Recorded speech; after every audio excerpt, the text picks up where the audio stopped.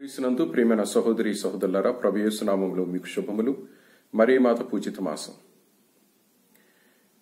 1356 సంవత్సరం ఇటలీ దేశంలో బసెల్లా అనేటువంటి ప్రాంతంలో ఏప్రిల్ 7-8 తేదీల మధ్య ఒక రోజు భయంకరమైనటువంటి మంచు కురిసింది.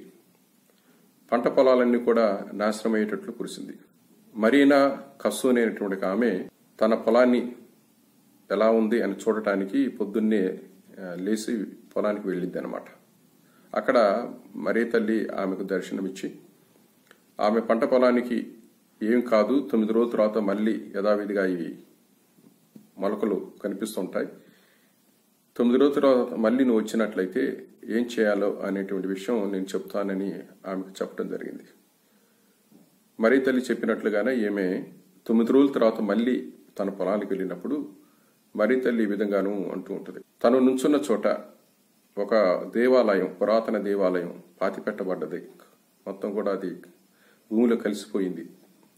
అక్కడ తవ్వి ఆ దేవాలయం బయటపడేటట్లుగాను చూడాలి. అక్కడ 3 రాళ్లతో కట్టబడినటువంటి ఒక పీఠం కూడా ఉంటుంది అనేటువంటి విషయాన్ని మరీ తల్లి ఆమెకు చెప్పింది.